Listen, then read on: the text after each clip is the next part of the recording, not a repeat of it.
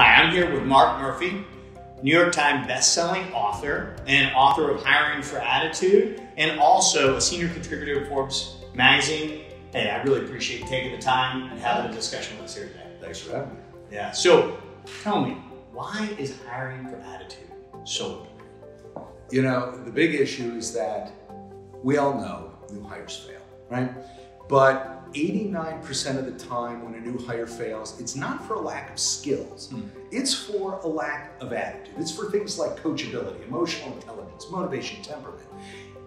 Companies and recruiters are pretty good at hiring for skills. Not so good at the attitudinal part. That takes an extra set of skills to be able to make sure that somebody's going to fit your culture, they're going to be motivated, coachable, positive, and all the rest in order to really be successful. Interesting. So what are you seeing as the biggest mistakes companies are making to not uncover those things? You know, one of the big mistakes that people make is that they, don't have a lot of structure to their interview. There is a science to hiring for attitude. People will say, oh, yeah, we hire for attitude. We like people that are a good fit. But the truth is, there's no science behind it. There's no structure there. So having structure, not giving away the right answers in their interview questions, a mistake we see most organizations make. They're actually spoon-feeding the candidates the right answer, which takes away our ability to figure out, is this person a fit? Are they not a fit? They will go into these interviews without knowing what good and bad answers sound like. They don't have an answer key. If we were giving kids in high school tests without having an answer key, what's the point? But when we're doing hiring for attitude for real, doing it scientifically, following the process, then we're actually able to pinpoint instantly, is this a good candidate? Is this candidate a fit? Do they fit our unique culture? Because every organization is a little bit different in terms of their cultural fit.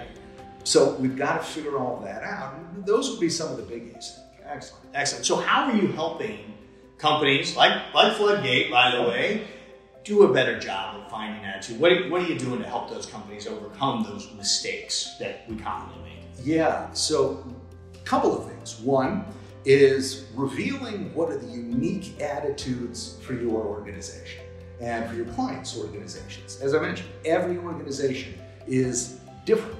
You take Southwest Airlines versus the Ritz-Carlton. They're both great organizations, but one is we're having fun, wearing shorts, and the other is we're ladies and gentlemen, serving ladies and gentlemen.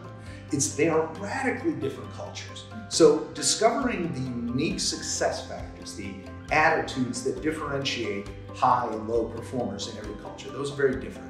Two is designing a bank of interview questions that are tailored to reveal those specific attitudes.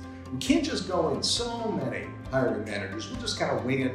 Well, this is the question. I've used this for 20 years and just, I like this question. It's always worked well for me. But they've never done a scientific analysis to figure out, is this a good question? Is it effective? Is it revealing candidates, differentiating them? And then the third thing is building these answer keys so that we can pinpoint instantly, based on the language that the candidate uses, the words, how did they answer the question, whether this person is actually going to be a fit, whether they have the right attitude to do it for real, and not in a hypothetical, well, I've always fancied myself a team player, and I love collaborating with others, but do they actually have the experience with that? Can they demonstrate those attitudes in a very real way? Right.